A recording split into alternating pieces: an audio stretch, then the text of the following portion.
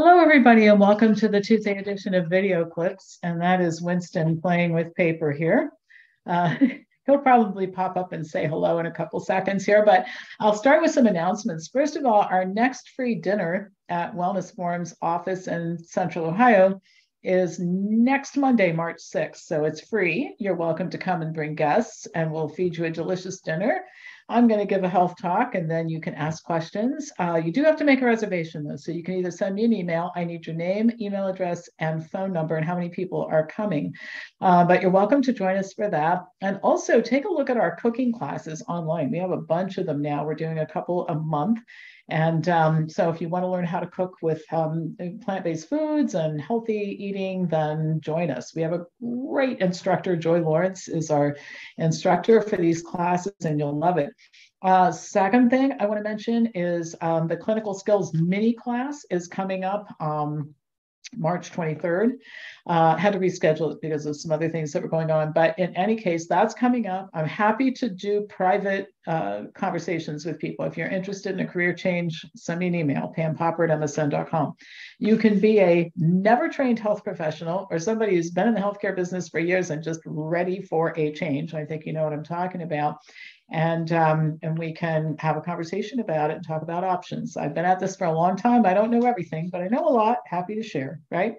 And then don't forget our fall conference with our special guest speaker, Vinny Prasad from the University of California, author of 450 published articles. He does what I do on a much greater scale. Very outspoken, truth-telling kind of guy. I wanted to meet him for years, and now I'm going to get my chance, and you can too.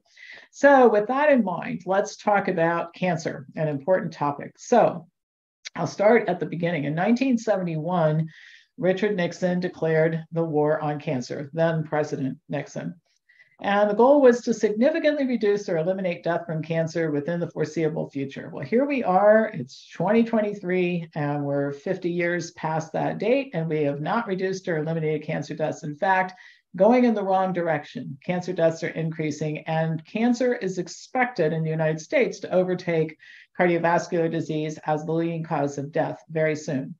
Now, there are lots of reasons why cancer diagnoses and deaths are increasing. And so let's talk about diagnoses first. Many people who have been told that they have cancer don't have it. I mean, risk factors for cancer like ductal carcinoma in situ are diagnosed as cancer. And then cancers that are unlikely to result in death if never detected, like prostate cancer in elderly men, and skin cancer, which results really from the relentlessly looking for it at every doctor visit practice.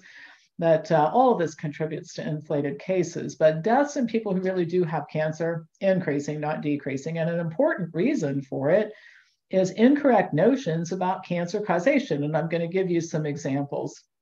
The majority of cancer research is still based on the genetic theory of causation, even though genetics plays a very small role. In fact, you may not know this, but the National Cancer Institute funded the Cancer Genome Atlas, or TCGA, which was charged with identifying and cataloging all driver mutations within DNA that lead to cancer.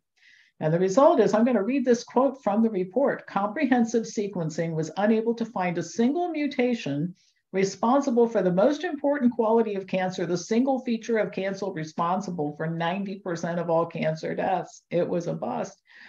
And I could give a 3-hour lecture just on this, but in spite of this, according to the Cancer Survey, which is conducted in France every 5 years since 2005, 67.7% of people who completed this survey believe that cancer is a hereditary disease.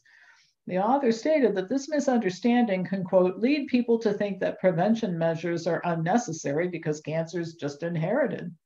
And to this, I would add that thinking that genes are the cause of disease kind of makes people helpless victims, which I don't want them to be about their health, knowing that there's a lot besides genes that's actually a pretty minor part of it, puts people back in a powerful position. So it's not your genes, it's a very tiny percentage of the risk factor that's actually genes. Now, some other misunderstandings from the survey, about 41% of smokers think that the length of time you've been smoking is the biggest determinant of cancer risk. 58.1% think that the number of cigarettes you smoke every day is very important. Respondents thought that the danger threshold for cigarettes was 9.2 per day. I guess as long as you stayed under that, you were going to be safe. And the danger threshold for duration was 13.4 years, after which I guess you quit and you're fine. Well, actually, you would be, but I think that's probably not what most people do.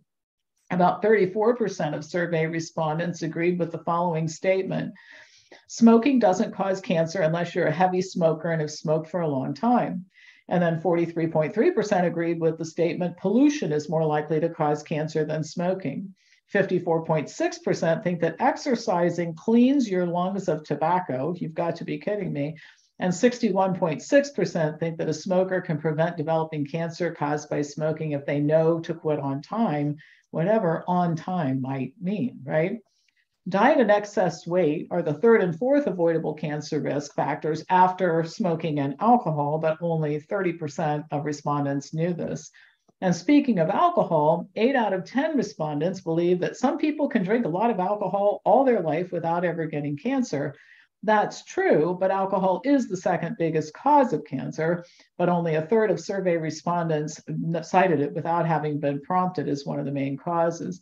23.5% even think that in terms of decreasing your risk of cancer, it's better to drink a little wine than to drink no wine at all. So some people even perceive wine as preventing cancer.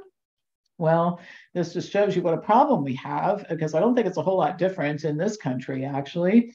According to Otto Warburg, one of the most important cancer researchers of all time, quote, unlike the prevention of many other diseases, the prevention of cancer requires no government help and not much money.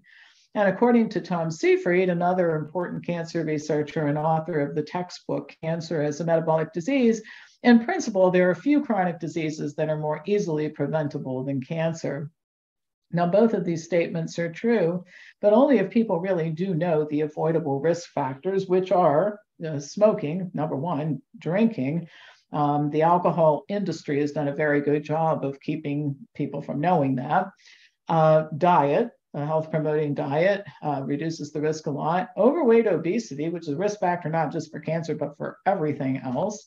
Lack of exercise, poor sleep, chronic psychological stress and unhappiness. And, you just have to pay attention to your life. And I think that's one of the things that I've been talking to people more about, particularly in the last couple of years. And that is that, if you don't have some intentionality about your life, like what are my values? What are my goals? How long do I want to live? What do I have to do that? What are the things that I want to do? It's hard to do almost anything that you want to do if you're not healthy. If you lose your health, you really lose your opportunity to do almost everything. So I think that it's, I've always encouraged people, take a minute and think about what you're doing, what you want, and what your goals are.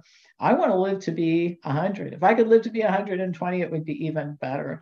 I have a lot of things I want to do. There's so many books I want to read and so many projects I want to work on and all that sort of thing. Well, you have to be healthy to do any of it. You're not going to do this from a nursing home bed. So understanding what health is comprised of and working on that, there's so much within our control. We really do have a lot of control over this. So anyway, that's all for now.